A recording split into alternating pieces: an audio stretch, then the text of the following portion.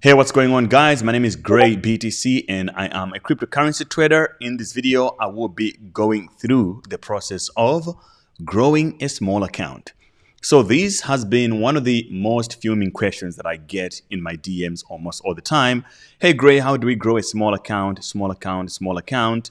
And I have made several videos before showing you guys trading live and say, look, how to make, for example, $200 profit daily from a $500 budget. But today I want to bring it even lower than that. I want to start from an absolute small account and share with you guys the principles, the strategy, and the approach for doing that, because it is definitely possible.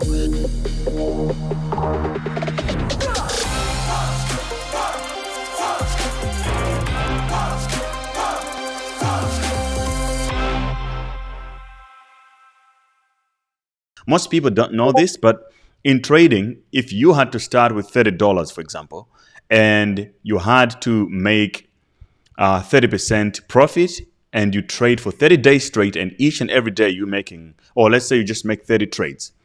At the end of those 30 trades, you could actually end up with $52,000 plus.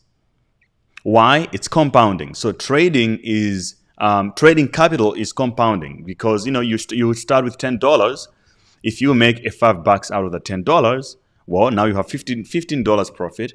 And especially if you use leverage, you just get access to a lot more capital and on and on. But then obviously your risk increases, not in numbers, but obviously in dollar values. So let's talk a little bit about that in a second. And by the way, I trade cryptocurrency purely, and if you're new to this channel, you're more than welcome. We celebrate you. Be part of this channel by subscribing to the channel and liking this video. And if you don't trade cryptocurrency at all, some of you are probably forex traders that hit me up and they're like, oh, I do trade forex, how can I get started with crypto? Basically, to do this, what I'm going to share in this video, you need basically three things.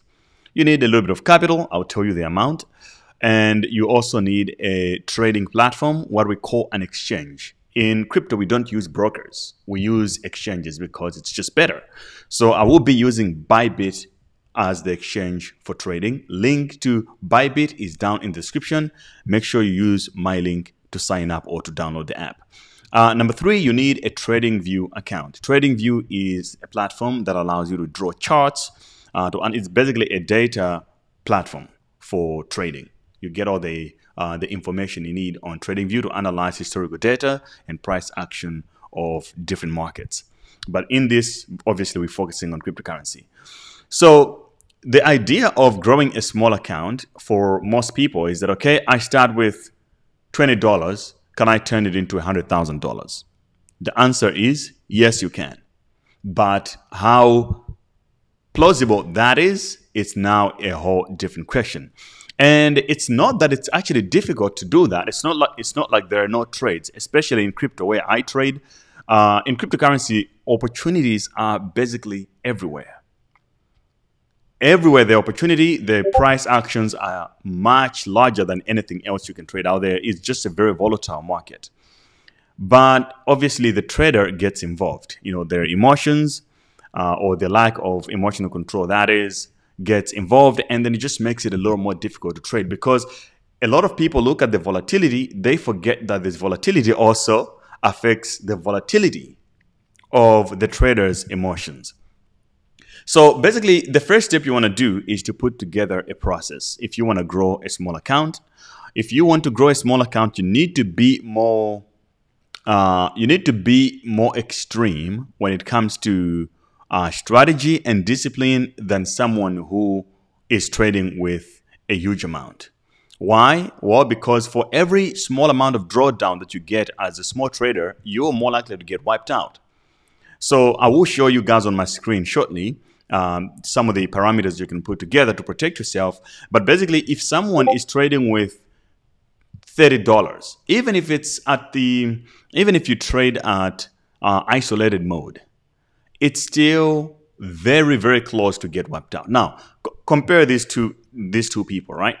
Someone who has $5,000 in their portfolio, but they choose to use only 1% of their capital to trade. And now compare someone who has $30 and they're using the entire capital to trade.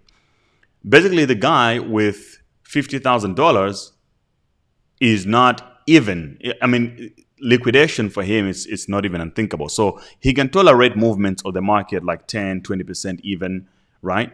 Up and down before he gets wiped out. For someone who has $30, man, you don't really have much room to go around. So you don't have room for error. But then people forget this. They start acting as if they have too much room when they actually don't. So it's better to be in touch with the amount of money that you have to make sure that you don't get derailed. So to demonstrate how this can be done, to start with an absolute small capital, I have created a plan for you and I to follow. The capital needed for you to be able to achieve this is $100. And why do I choose $100 before I show you the plan? I choose $100 and I'll show you the numbers also of how much risk we're going to be taking. The reason is based on our risk-reward ratio that I've chosen, but also to give you some room. So it's not that with this $100 we're going to be trading with the entire amount, but it's because based on strategy and level of market volatility, sometimes we might want to trade isolated, and in sometimes we might want to trade margin, even though we don't want to lose the entire amount. So sometimes having a little bit more capital than you need helps in flexibility to avoid unnecessary stops and liquidation in a volatile market. All right, so let's get into the screen. So this is a challenge that you and I are going to do $100 starting, and each and every morning I will be sharing a trade that I will be taking, and we're going to be taking one trade and seeing our portfolio grow over time. All right, so this is the platform called Tradingview. The link to this platform also is down in the description below. You definitely need it. It's free and it's really awesome. It helps you to do the charts and stuff like that. And I have my Bybit account right here. I have funded this account with $150. Well, I funded it with $100, but I have made $50 when I was experimenting with it already. So I will withdraw that $50 I've made in profits. I'll remain with $100 so that you and I are in the same place. All right. And the asset we're going to be trading here is going to be Bitcoin, and I've created a sheet here that will help us guide us through in what's going to be happening. So it will be based on multiple levels. Each level means each trade, and capital means how much money we're going to put into place. And obviously it will be decreasing and increasing at every step depending on how we are doing. So I'll put $100 here. And here how much risk we're going to be taking. At a time, we're going to be risking $30, which is 30%. And our take profit goal, before I talk about the take profit goal, I want to talk to you guys about the risk reward ratio. All right. So basically, this is how the risk reward ratio works. If you're going to be risking 1 to make 10, you get a win rate of 9%, or requirement to break even of 9%. And you realize that the more you reduce the reward, it also gives you a higher win rate. But the risk can be 1, but it's all basically based on how much reward are you expecting from a trade. The best that I see is this one, 3 to 1. It means you are risking $1 for a probability or a potential of making $3. And this gives you a win rate of 25% to break even. It means if you're profitable only 25% of the time, you're not really necessarily gonna lose money. You will be fine. But you look at other areas of risk, like risk of 1 expecting 10, you get a win rate of 9%, and that is very low. So we're trying to eliminate all that, keep it really uptight. And here we have the close balance, where we will be putting how much we ended up. So if we started with 100, and here we risk $30, and risk, we're going to do 3 to 1. This is a variable. It can change depending on market conditions and so on and so forth. And then after the trade has been closed, we'll be putting our trade balance right here. Here is our take profit goal. I would like us to aim for a 15% movement, which is 5. If it's at a if it's 5 and we trading, let's say, on a 3x leverage, it means 5% gives us 15% movement on a leverage position, and then we can take profit on that. But this is also variable. I would like to make this one very strict, but it doesn't help with crypto that much because things are always in flux. And these trades can be one trade at a time, or it can be multiple trades. I will be sharing those trades on Twitter. On Twitter, I will be sharing the results only. So follow me on Twitter. I will show you my Twitter account. On Discord, I will be sharing my actual trades that I am taking on. So this is my Twitter account. Make sure you go on there and follow me. It helps. I'll be sharing the wins. Okay, Discord link is in the description as well. Okay, so this is one thing that we can look at, and these are some of the notes that I've made. We will be using only isolated. We're not going to go with margin trading until we reach level 10. At level 10 and beyond, we can start using cross. And the whole point is that because we have a lot more capital to play that game that we have earned from profits instead of risking the capital itself from the get-go. And also, we'll be going for coins that are low movement. So we will be using Bitcoin only in this experiment. Unless I have decided otherwise, I've seen an undeniable position. Maybe as a trader, I have to take advantage. But principle is that we're using Bitcoin only, because if you're risking $30 at an isolated, you don't want extreme volatility, then it will wreck you even before your profit position enters. And now probability, we're looking at a ratio of 3-to-1. We have already discussed this. And now there are rules for us to follow. You need rules to make your trades. Otherwise, if you don't let the rules dictate the trades, your emotions will. So to remove our emotions from this process, we just need to put some rules together. So rule number 1 that I have on the left here is what I call attack. These are rules of engagement when I'm entering a trade. What I call defense are rules that I use to exit a trading position. So here we got rule number 1, low volatility coins only. Rule number 2, monitor price action. Rule number 3, engage in dead zone. What do I mean by this? By this too. Monitor price action, it means I'm checking volatility. Is this a good time to trade? Yeah, it can be, or maybe sometimes it's extremely volatile because of news or something that's happening. It's better to stay away during those moments. We want volatility enough to give us the trades that we want, but we don't also want too much volatility to kill us. Engage in dead zone, it means if you are looking at, this is a 1-minute chart, could help. I just have to get a better one.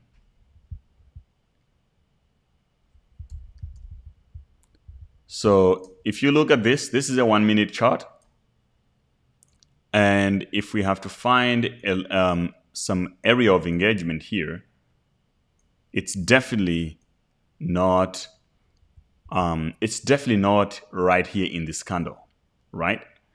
Based on the strategy that we would devise, which I'll get to, you're looking at an area where there is no activity at all. So you're betting on, or at least your TA is based on an area that is dead, but it will get upcoming volume or upcoming action. You don't want to enter into the current action because it strikes your emotions very quickly and it becomes unsafe. So let's say you want to short this position.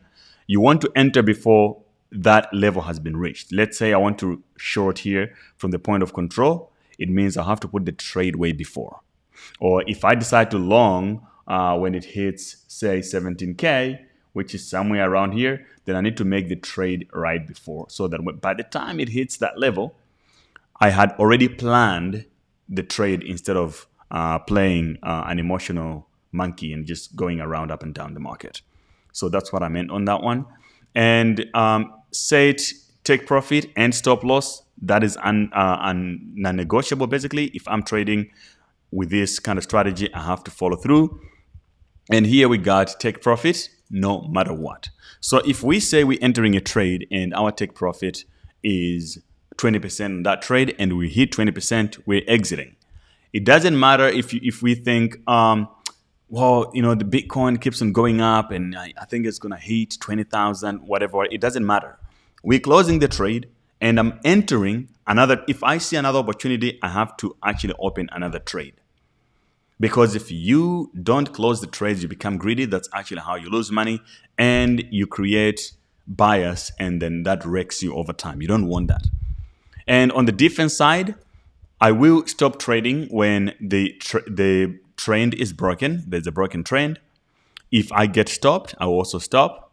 If there is emergency news out there that's going on, that would definitely change the market structure and the fundamentals have been affected, I would definitely change. I would definitely get out of the market or change direction of the trade.